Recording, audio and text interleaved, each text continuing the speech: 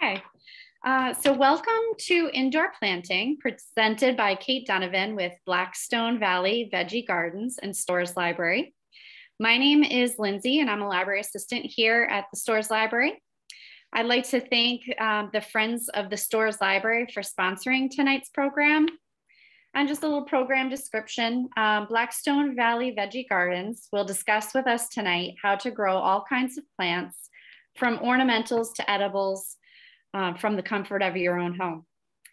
Grow hydroponically or with LED lights. Learn all about self-watering plants and soil created especially for indoor growing. The mission at Blackstone Valley Veggie Gardens is to inspire others to grow their own fresh produce. They deliver residential and community-based training, consulting, and assistance in vegetable garden development. They are dedicated to the belief that most people should have the knowledge and opportunity to grow wholesome fruits and vegetables in containers, raised beds, or in-ground gardens. Kate, welcome, and thank you for joining us. Thank you very much, and it's a pleasure to be here. I'm going to share my screen. Let me share my screen. Okay. All right. Oops. Okay, so hello, everyone. I'm Kate Donovan, and I have about, I'd say probably, I think there's 19 classes in the Blackstone Valley Veggie Gardens portfolio right now. And this one is to help us get through, a lot of us, it's to help us get through the winter because, you know, it certainly is tough when I grow food. Actually, I grow food probably 9-10 months out of the year, but for a lot of us, we really need to bring that greenery indoors. So first of all, I just want you to know that for all of my presentations, I always send out the PowerPoint to anyone who wants it. So this is my contact information. My website is blackstonevalleyveggiegardens.com. And on that website, we have a contact us form. And if you contact me and ask me for the PowerPoint, I will gladly distribute it to you. I'll send you the soft copy. Also, I take any questions. This is a fairly high level class on presentation on how to grow a bunch of stuff inside your house. And I could do a whole college course on it. You know, there's so much to it. So I'm not going to get to everything. So any questions you have, please ask me. If I don't have the answer, I'll find it. I do have a very large group on Facebook that's worldwide and deals with growing indoor. I mean, not just specifically indoor gardening, but growing all kinds of stuff. So Blackstone Valley Veggie Gardens. And if you're up there, you can also see the other presentations that we're doing. We do a lot of Zoom presentations. I think in April, you know, March and April, February, probably six, 7, sometimes 10 a month. So things are scaling up. So all kinds of stuff, not just related to this indoor growing, but we have one specifically for house plants, just specifically for ornamentals. We have organic growing. We have composting, all kinds of good stuff. So you can peruse around the website. And contact me through the contact us, or you can just directly send me an email at bvveggieGardens@gmail.com. Okay, this presentation is on indoor growing, and let me get to it. Okay, so first of all, let's talk about the lighting. And to let you know, I do a lot of presentations on sustainable growing, and because and that's another word for growing, being a cheapskate gardener, which is what I am. I don't like to spend money on things I don't need to spend money on. And with the price of groceries and things going up, I like to be to teach people to be as frugal as they want to be. So let's talk about lighting a little, but so when you grow things indoors, you can use natural light. If you have I have a friend of mine that has a porch built on the back it's huge, and it's got natural lighting coming in from southern exposure, eastern and western exposure. So it gets the whole gamut. of the good light. So she doesn't really need to use indoor light. But for the majority of us, and for a lot of things that you grow, it's not a bad idea to get a light. And depending upon what you're growing, depends on the size of the light. I had a friend of mine who wanted to start growing some veggies, and she wanted to do the seed. We'll go over seed starting as well. A lot of people want to start their tomatoes and all that stuff indoors because you can't put them outside to grow. A lot of times they won't make it because our season's so short. So anyway, she wanted a small little light to start her seedlings. And we got one down at Job Lot this past year. It was $25. So you really don't have to go to real expensive lights if you just want to grow a few things. So if you do have natural light, you have a really bright window. You must be bright and not really directly in the window. You could burn the plants, but if you have good indirect light, you can try that. But if you're going to do some lights, if you're going to use the lights, I like them better. Always use grow lights. And they're not just regular light bulbs. The sun is very different. If you have a camera and take a picture indoors and take a picture outdoors, and the indoor light is a completely different color. It's more yellowish, and it's just not as bright as the light outside. It doesn't have the same color spectrum. It just is very different. So you want to use a grow light. And you'll have a much better outcome. So, and the kind that people use nowadays are LED lights, light emitting diode. They're cooler and more effective than the older types. Now, the older types are I'm telling, this is not ancient history here, folks. 15 years ago, I was still old 15 years ago. But people used to use halogen and metal halide lights to get that grow light effect, to get the lights as bright as they needed to be to have optimal growth. And they were it was so incredibly intensive that it needed a whole electrical ballast that you plugged in. It sucked up a lot of your electricity.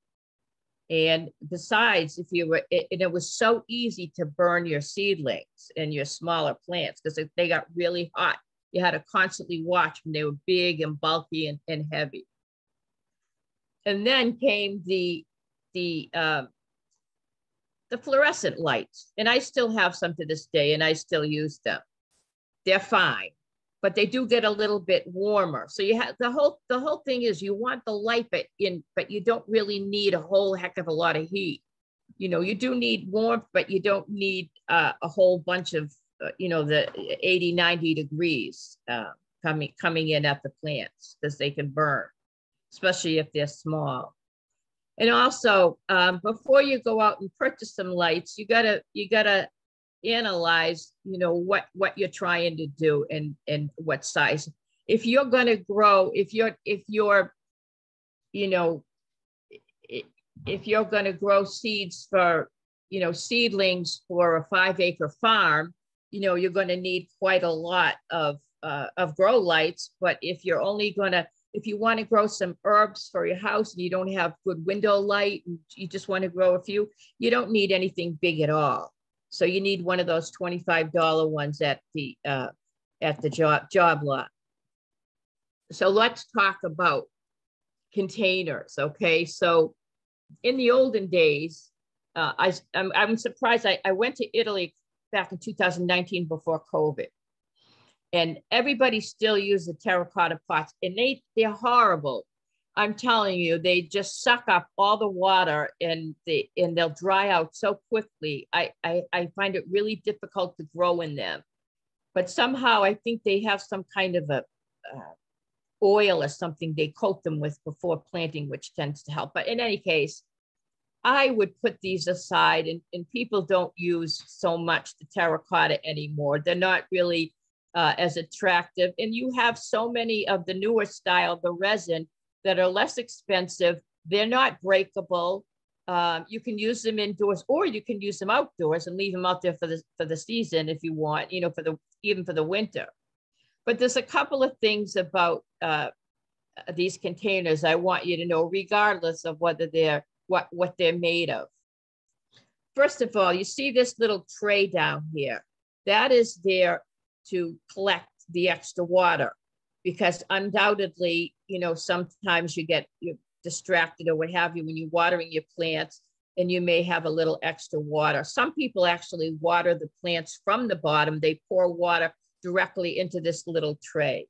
But it's good to have a little tray there. If you don't have one, however, what a lot of people, well, first of all, you need it for drainage, because if you flood your plant out and there's no way for that the water to escape, the roots will rot.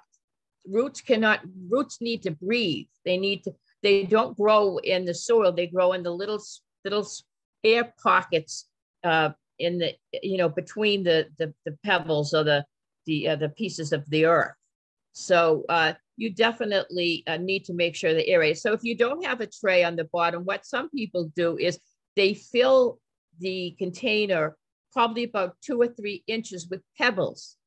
Therefore, any of the extra rain will, you know, any of the extra watering that you do indoor, any of the extra watering will just come down here to the bottom. And eventually it will wick up and end up watering the plant. But what you don't want to do is have a closed, you know, container with no drainage. Okay, also another thing about plants is that you see a whole bunch of different sized plants in, you know, different sized pots in the store. And find out how big a pot you need in order to grow the plant you want to plant. Because if the pot isn't big enough, then the plant is going to become root bound. And what happens is when the plant's growing, the roots go around, they start circulating, and they grow around and around in the pot, and they'll strangle and kill itself, suicide by roots. So plants aren't very smart. So they'll kill themselves. So you want to stay away. You want to make sure you have the right pot. The reason, and I'm going to do a little bit of a deeper dive into 2 types of plants. And you'll see them. One of them are herbs, and the other are greens. Typically, in the grand scheme of thing, you can do both of them without huge pots. So, and I'll explain that as we go along. Also, here are some resin pots down here. These are just a plastic. I guess resin is like a plastic. They come with, a lot of times they come with drainage holes. If they don't, you have to put pebbles in the bottom. But I've done, see this one right here on the left, it really looks like a whiskey barrel planter. I wish I had some real whiskey barrel planters, but they're very expensive. So what I've done in those, oh, here's another one here, whiskey barrel planter, is I've planted a variety of herbs in here. And I have I'm a real gardener, so I have a commercial, you know, business, and I've sold those to different places, you know, senior centers and you know, a few universities, etc., that use them for the kitchen, you know, and they have a whole, you know, bunch of different herbs growing, and they can grow them indoors as well. So there's several different varieties and shapes of the resin, and make sure you know, like I say, what size. For example, a lettuce only needs 5-6 inch pot, so very small. So, and the reason why you don't obviously grow all kinds of, I'm trying to think of something that has a big one. Cabbage, for example. Cabbage has a huge, it's a green, I guess you could see it's a brassica family, but the root ball is huge, and it needs at least a good 4 to 5 gallons. So stick with the greens, and if you're going to grow this way indoors, stick with the greens and the herbs at first. Don't be discouraged, though. I mean, you do some research, and there are some tomatoes, tiny Tims. There's one called 42-day tomato. So these are varieties, dwarf plant varieties that are specifically hybridized in order to be planted in containers. So there are some you can do. So in any case, one thing people like to do is they like to start their seeds indoors. There are a few plants that we have that cannot be started here in Longmeadow anyway, same as Blackstone here in Massachusetts. We can't direct sow them into the ground because our season is not long enough. And those are basically members of the nightshade family, your tomatoes, your peppers, your eggplants. Every once in a while you get, if you grow outdoors, you'll see a tomato has fallen, a tomato seed a tomato fell out there when you were doing your harvest, and you get a lot of these little volunteer plants to come up. But basically by the time the soil is warm enough for them to germinate in the soil and come to fruition, it's already November and you have your first freeze. So basically we start them indoors, and we start them indoors probably around sometime in March. There are several other types of seeds as well that can be started indoors and transplanted outdoors. Those are peas and beans, although they get lanky and they may tangle up with each other. And your cucurbit family, your watermelon, your squash, and your cucumbers can also be started indoors. But if they're started indoors, they have to be started no more than 3 or 4 weeks before they're planted outdoors, because they don't really like it. You just want to give them a little bit of a heads up. And I'm not sure if there's 2 slides in this, I'm not sure if it says, but once your plants are ready to be planted outdoors, you have to acclimate them slowly but surely to the outdoor temperatures. So the first day you bring them outside for a little bit of time and then bring them in. And then the second day you bring them outside for maybe 2 or 3 hours and then bring them in. And within a week's time, you'll be able to transplant them outside, but don't rush it because they'll go into transplant shock. And that process is called hardening off. And by the way, we do have a separate presentation specifically on indoor seed starting. So if you're really interested in the details of this particular piece of the program, please send me an email and I'll send you the presentation. I can also send you one of the videos from the web, because we do have several on indoor seed starting. Typically my associate Eric does that program. So let's talk about indoor seed starting. Okay, and you can do indoor seed starting. I'm a food grower. I have house plants and I do ornamentals and I love flowers, but basically you can certainly start anything you want indoors. As you know, a lot of times, we food growers, if we're going to plant our tomatoes or anything food related outside, we also plant marigolds because they deter the pests. So you can certainly plant your flowers this way as well, if you don't have the kind of flowers that you plant, with bulbs. So purchase your seeds from a trusted source. Better yet, save your own seeds from the previous year. And there's a little bit of a trick to that, but definitely save your own seeds, and that's the best and cheapest way to go about it. And like I say, I'm a real cheapskate. The fresher, high quality seeds will have a higher germination rate. The average seed pack, now this is on the average, these plants are different, have a different life cycle. So on the average, we'll say up to 3 years, you can save your seeds, 3 to 4 years, but they don't all die off at once. So if your seed pack is getting kind of old, just maybe instead of putting 2 to the hole, maybe you'll put 3 to the hole and see if you have a fallout from that. So let's talk about the seed places that I go to. Just for example, I go to Little Shop of Seeds. Those are full-size seed packs, heirloom varieties, 75 cents a pack. And dollarseed.com, obviously those are dollar pack. Also MI as in Michigan, migardener.com. Those are basically $2 a pack for all heirloom varieties. So definitely cheap out, because I still remember paying like $6 to get a pack of seeds. That was a burpee pack of seeds. and that's a really good company. And I don't know why I'm spending all this money. It was a special type of beet called the Chioggia beet. It's an Italian beet. It has red and white rings, and it's just absolutely beautiful. But anyway, I got 1,000 beet seeds in the pack. Now, who can use 1,000 beet seeds? They have a 3-year lifespan, right? So obviously I'm a big seed swapper too. So I traded them with friends for other stuff.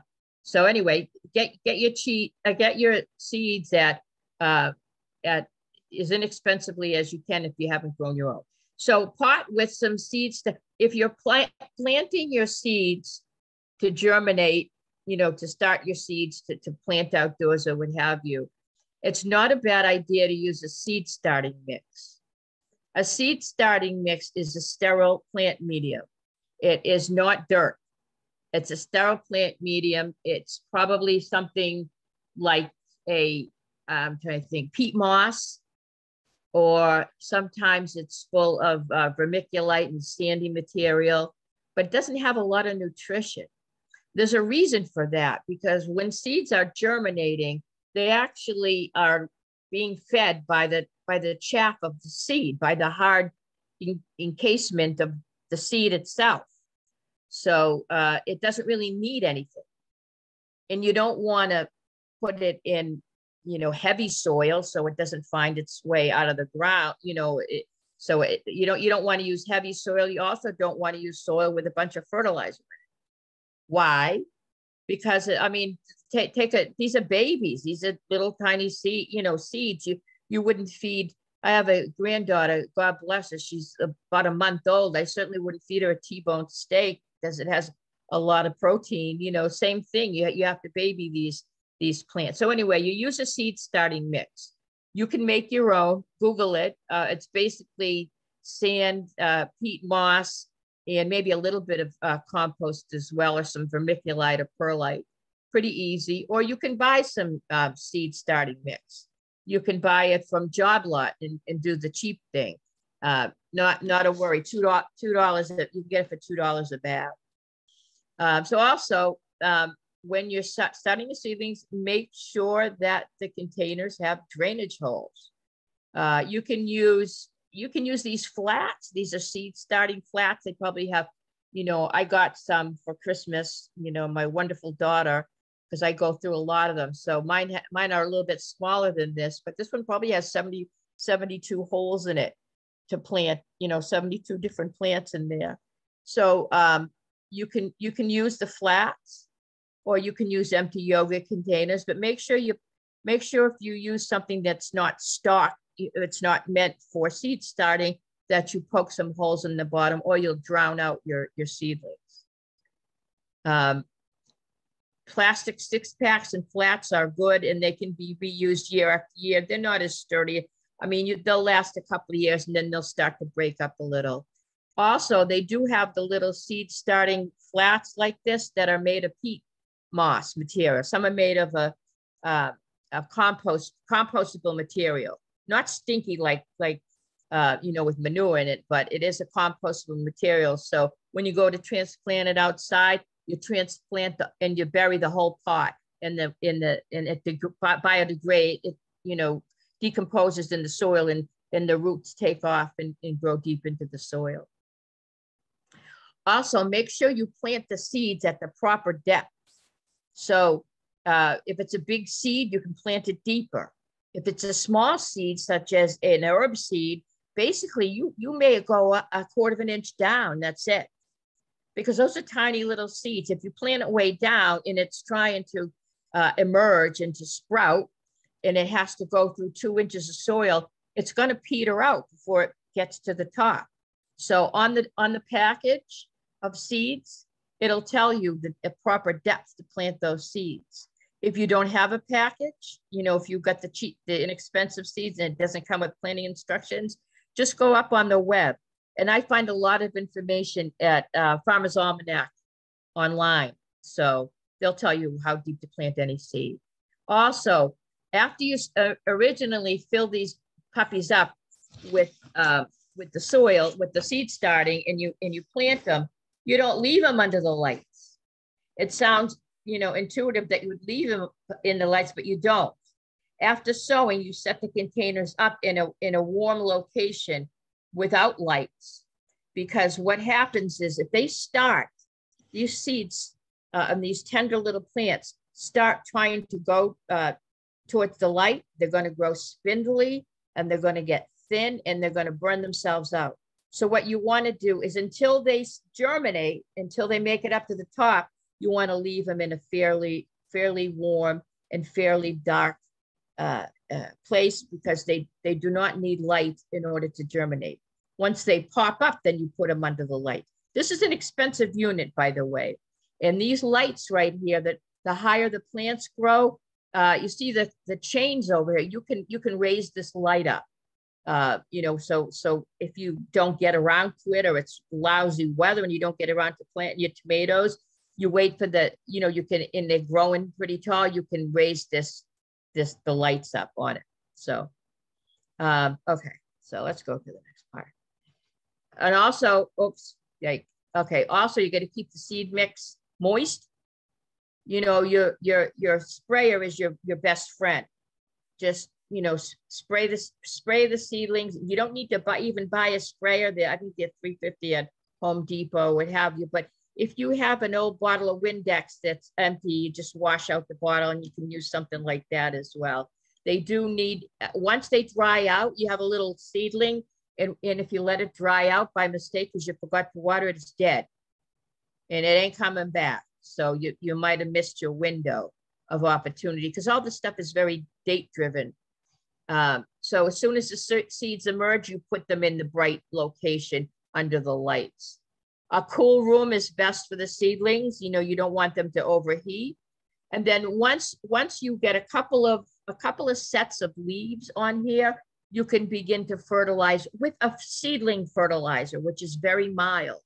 It's like a regular fertilizer that you use for tomatoes, but they sell it specially that is more mild, so that it can help the little plants grow without burning them out. So, and if you have to thin them, sometimes like carrots, you want to plant them, and that carrot seeds are so small, you usually plant them too close, and sometimes you have to thin them, and you have to take leave the strongest of the seeds. So that's the seed starting. And by the way, if you have any questions, please put it in the chat, or we'll take some after the presentation. Now let's talk a little bit about something that is near and dear to me, herbs. I've sold a lot of herb plants in my life, and I'm still learning. There's so much more to learn, but I'm eating well, because they certainly do liven up the most boring of dishes. And now that I had a ham for Christmas, I'm going to be making a pea soup, which is really a very bland thing. But when you stick some thyme in it and some lemon balm or some basil, maybe sage, it can taste pretty good. So, oops, bear with me here. Okay, very good. Sorry about that. So we're going to go over herbs, and we're going to go over some greens as well. These greens can be grown indoors. Okay, so greens. Greens are the healthiest food you can eat. They have basically no calories. They have more minerals, nutrients per calorie than any other food. And people go on a lot of these diets and Weight Watchers or South Beach and keto and all that other stuff, but no one ever tells you to stay away from green leafies. So they're very good for you. And the way you do them when you grow indoors, basically the same way you do them outdoors, you use the cut and come again method. What I do when I have a head of lettuce is I take the older leaves from the outside and I snap them off. And then you continue to snap off from the outside, and it'll keep growing from the inside.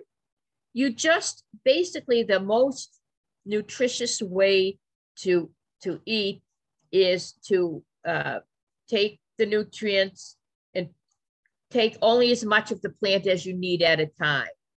So a handful of this, a handful of that, and leave the rest, to continue growing. And by thinning the plants, the greens, they'll actually like it and they'll continue to grow and they'll be very vibrant. Some of them can grow up to a year, as opposed to in the garden where they only last, lettuce probably lasts 3 or 4 months and then it goes to seed.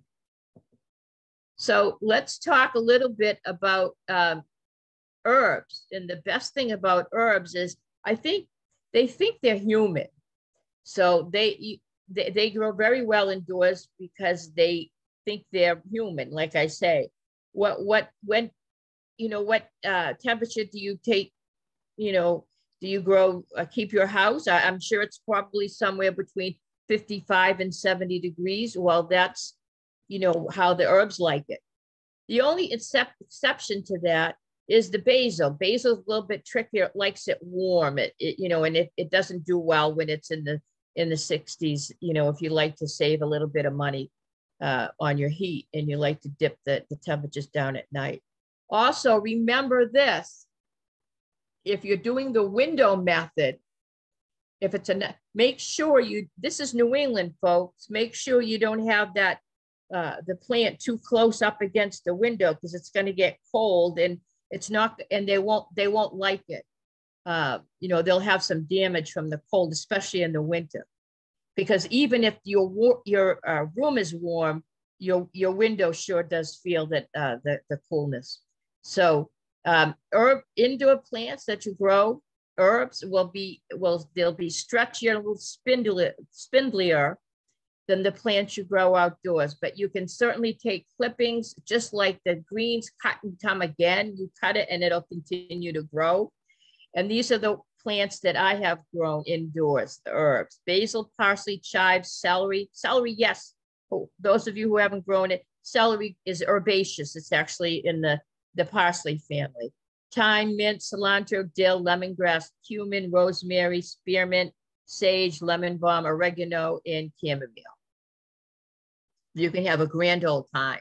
So let's go over, so those are the herbs and the greens. Those are your main food groups that are easy to grow, and let's keep it simple, especially for beginners. We'll keep it simple. Now I'm going to go over a couple of ways that people are kind of expanding into the indoor arena. So the people are doing the hydroponics, and it's really common. It used to be a proofy, expensive hobby, but now you can get I got a hydroponic planter for $35. It's kind of an older model. It is an aero garden, but I got it from Facebook groups, one of the yard sale groups. But I think even the new ones cost a couple of $100, but you can grow a lot of stuff with them, and I'll show you that. So they all have the built-in lights, and they have timers. So, when you're growing something, whatever you grow, you can grow flowers in this. But when you grow something here, you're going to try to mimic the natural light. So you don't want to give it light 24/7. The sun isn't out 24/7. So this timer knows what it's doing. So you tell the timer what it's growing, and it'll automatically turn off and turn on the lights of the unit. This is a very expensive unit. This is people garden for a hobby, and some people garden because they want they want to be able to save money on food. There's a very long return on investment when you grow a tower garden, but I wanted to show you anyway how it works. So these are light. This is a unit that's electric, and the water goes up, and you put nutrients in it, and that nutrients, they go up through this plumbing, these pipes, and it splashes down on the inside of this tube, and it wets the roots. There's no soil used in this. You'll see, I actually have a video on it. And that's how it works. You can grow all kinds of stuff in here. You see right here, basically it is awesome for herbs and greens. Can you try to grow a smaller tomato variety? Or yeah, you can try. Good luck. I mean, some people do. May take trial and error. But this is, and it uses this. These are the tonics that it uses. No soil, but you put these tonics, these fertilizers, in this little bin here, and it mixes with the water, and it goes up through this plumbing unit, and then it splashes down on all the roots that are on the inside. And it uses these material. This is vermiculite, which is a small pebbly type of material. Rock wool is a non-nutrient. It's actually probably made of wool.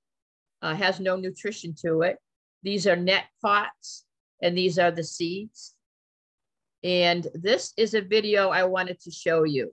So this is how it's done. So congratulations on assembling and filling your new tower garden.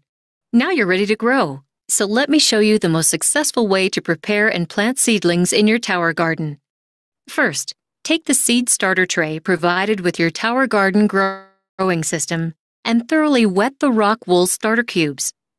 If possible, use filtered water or bottled drinking water without chlorine. Let them soak for 30 minutes. Next, you're ready to add your seeds into the seed holes in the rock wool starter cubes, per instructions on your seed packet. After you've added your seeds, lightly fill each seed hole with the vermiculite included in your tower garden growing system. For smaller seeds, like lettuce, only fill the hole half full with vermiculite. This will keep just enough moisture around the seed for good germination. It may be helpful to label the rock wool so you know where each seedling is growing. Now, gently sprinkle a little water over each hole to wet the vermiculite. When you've finished, add a little water in the bottom of the container for extra humidity. Do not close the lid. If it's a warmer time of year, place your seeding tray outside in a semi-shaded area. If it's a colder time of year, place your seeding tray inside by a sunny window. Each morning, be sure there is about 1/4 inch of fresh water in the bottom of the tray. After your seeds have sprouted through the vermiculite, immediately move them to a full sun area outside once all danger of frost has passed. You can add the diluted tower tonic solution from your nutrient reservoir every other morning to the seed tray in place of fresh water. Once your seedlings are approximately 3 inches tall, they should be healthy seedlings with a good root system growing from your rock wool cubes. At this point, your seedlings are ready for transplanting in your tower garden. Place 1 seedling cube inside each net pot on the tower garden. Gently press the seedling cube until it touches the base of the net pot. Otherwise, the seedlings will not get watered. If you don't have time to start your own seedlings, it's possible to use seedlings purchased from a local garden center. You should consider that you may run the risk of introducing plant diseases or insect pests into your aeroponic tower garden taking this approach. Purchase the smaller plugs. Look for the 9-cell pack. If you place the plug directly into the net pots, the soil will wash out and clog the pump. So it's important to remove the plug from the tray and gently wash off the roots, massaging away the soil. Be careful not to damage the roots. Soak your rock wool cubes in filtered or bottled water and cut them in half. Lay out the 2 halves and gently place the root system on 1/2 of the rock wool cube. Then place the other half of the rock wool cube over the roots to create a sandwich of rock wool around the root system. Use a rubber band or small hairband to hold the rock wool cube together. Insert the new transplant into the tower garden net pot at each planting port. Be sure to push down the rock wool so it touches the bottom of the net pot. This will ensure that the new transplant receives water inside the tower garden. Congratulations! Your tower garden is now operational and ready to grow. Okay, so that's a pain, right? I mean, you have to start them outside the unit, and I mean, it can take a little bit of time. But I have a friend that has fresh greens for her salads, and spinach for her soup, and all kinds of stuff all year round. So this is the easy one. This is the hydroponic. This is the AeroGuard. This is the one I have. Believe me, like I said, I spent $35 on it, and on a used one. At $199, if you want to grow, if you're that into it, it's a good thing. However, you got to grow a lot of greens to make it probably a 5-year return on investment on a unit like this. And this is the way you do it. Is you see the 3rd unit here, those are plugs. You take these plugs, you put in a seed, and then you put the whole plug into one of these little baskets. cover it up with one of these labels, stick it in the unit, and put a top over it so that you'll get the greenhouse effect and you'll get the condensation. So it'll keep it warm and start it growing. And you plant it with a little bit of the liquid plant food. So for this unit, you can start them right as seeds. You don't have to do all that rock wool and vermiculite and all that kind of stuff. This is easy peasy. If you want, you can buy these little plant kits with seeds in them. All you have to do is stick them in the unit and pour in water and nutrients and turn it on. So it's all in what you want to do. I would never do that because I like to grow my own stuff. I mean, you get a package that says lettuces or gourmet herbs or gourmet greens. You know, you take what they give you. I like to mix it up because it's more of a challenge to me. But some people, you know, do that. And plus, I probably have about 1,000 packages of seeds. So here is a video just to show you real quickly. And as I say, right here, you see, this is LED lighting and it goes up and down. Also, it has the controls on here. So you tell it what you want to grow and you press the button and it will know when to turn the light on and when to turn the light off. So it's kind of hands off. You do have to, you know, remember to put the food in, the fertilizer in and the water. But there's an indicator that'll tell you to do that. So just check it in the morning. I think it probably maybe once a week you have to do it. So here you go.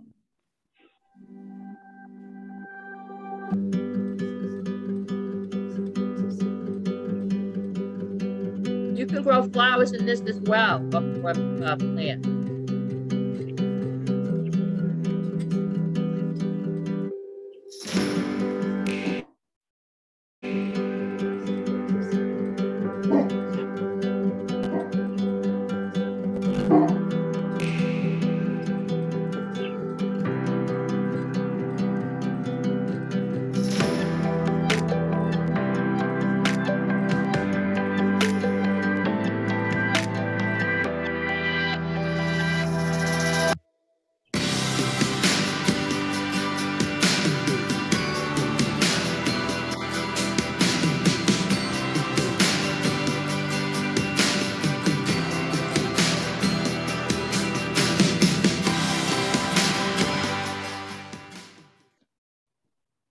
So the AeroGarden people do real well around the holidays. Believe me, there's enough advertisements for them. I think people appreciate getting it as a gift and other people want something that's, you know, that people will use. So that's about it. As I say, we went over indoor seed starting, different kinds of pots, what you can grow, herbs and greens easily, and then some hydroponic solutions. What kind of questions do we have? I can look in the chat. Let's see if we have any questions. Do I have, Michelle is asking, do I have experience with AeroGarden? I have a little bit of experience with AeroGarden. Yes, they actually have a new, they're coming up with new models all the time. They actually have a new model, it's an insert on the top that allows you to start seeds for transplant outdoors. The one they have, you know, that it comes with is to grow plants from all the way from seed to fruition under those lights. But they do have units now that allow you to grow seeds, you know, to transplant outdoors. Do you have a source to buy AeroGarden? Michelle, yeah, send me an email. I did. I got the used one and I got the sponges and the little baskets. And I didn't buy them from AeroGarden because they were too expensive. I got them from Amazon, but I'll send you the links. Just send me an email and I'll do that. So Samantha asks, what would be do I have mold issues with AeroGarden? No, I don't have mold issues with AeroGarden, but every time you know, I give it a break. It does definitely need to be cleaned. So definitely make it cleaned well. And you use new new baskets and new pods every time. It's not like you have a bunch of soil sitting around from season to season. So it's much easier to clean out. Samantha asked, what would be the best thing to grow in an aero garden? I would think that you can use, you can easily grow greens and you can easily grow herbs in an aero garden. Anything else, like I say, you know, there are very, very small version, certainly not carrots or anything that's going to, you know, be a root veggie. You can certainly grow small, you know, small flowers there as well. So, you know, herbs, greens, and some small ornamental flowers as well, I think were the best. And the formula for making your own seed starting, I would think that you would use not a third compost. For a seed starting mix, you would use the majority of about 70% peat moss. If you don't want to use peat moss, sphagnum peat moss comes in a big bale, you can get it in a bag. You can use coco coir, C-O-I-R, and that's the majority of it. And you may put some, you can put in some vermiculite or some perlite in there. I use them as the same there for drainage. You can use that. And a little bit of compost. You really don't need a lot of nutrition while they're in the babies from the in the baby stage. So you can use a little bit of a touch of compost. And for compost, basically, I use my own. Hopefully, everybody composts. It's not that difficult. But if not, you can get a bag of something. And if you're going to grow indoors, you certainly don't want to get the black cow that I use for outdoors, because black cow is made from cow manure, and it sure is stinky outside, probably worse inside. So you can certainly make that. Or they have, you know, the Miracle Grow brand does have an organic seed starting mix, and so does, what's the other one? Oh my goodness, I can't think of the name. But you get some of that stuff, the seed starting mix already made up at. You can go to Home Depot. You can get it at cheapest place to get that stuff is Job Lot. So I wouldn't think twice about it. Okay, are there any other questions? If anyone can ask, if you want to unmute or write it in the chat. Okay, that's fine. Yeah. Yeah, so, all right, let me just see here if, okay, let me make sure I give you my contact information again. If you want the presentation, my name is Kate Donovan. This is my website. You can peruse the website and contact me via the Contact Us tab. This is my email. If you have any questions about the presentation or you want the soft copy, if you do want to see the list of events we have going on, people are still doing Zoom, and if you know, have a whole bunch of stuff going on, feel free to you know, to pipe into that as well on my website. Does anybody have any other questions? Kate, I just wanted to mention that I think you're doing another program in February, companion planting and design. Yeah, that's a good one. Yeah, that's good. Yeah. So great. We have that February 22nd at 6:30. So if you want to register on the website, people can do that already. Yeah. Yeah. So companion planting is a great course as well. And that'll save you some time. It'll save you some energy. Because what you want to do is grow plants that get along with each other, or else you'll be fighting an uphill battle, and you may as well have some plants do the work for you. So that's a great opportunity to learn about companion planting and designing your garden, and definitely do that. The time to do that is January, February, so it's ideal. So, any other questions, comments? Very good then. Thank you very much. Oops, sorry. Oh, thank you so much, Kate. This was great. Thank you. Thank you. Bye-bye. Thank you.